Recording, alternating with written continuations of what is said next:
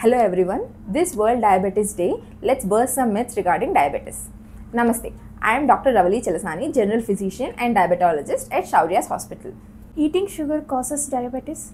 No, eating sugar alone doesn't cause diabetes. Diabetes is caused due to a lot of other factors like genetics, insulin resistance and lifestyle factors. People with diabetes cannot eat carbohydrates? No, people with diabetes can eat carbohydrates. Carbohydrates are essential for energy. Choose complex carbohydrates with low glycemic index. Portion control is the key.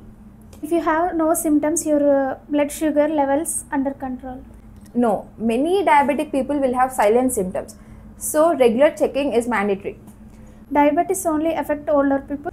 No, increasingly nowadays young people are getting diabetes because of poor lifestyle changes, sedentary work and bad food choices. People with diabetes can never eat sweets? No, people with diabetes can enjoy sweets or desserts once in a while in moderation. Stress does not affect blood sugar levels? No, stress triggers hormones which increases insulin resistance and thus increasing blood sugar levels. So no stress.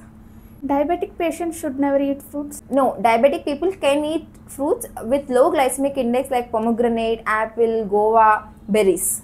Only overweight people get diabetes? No, diabetes can also occur in thin people because of genetics. Thank you, ma'am.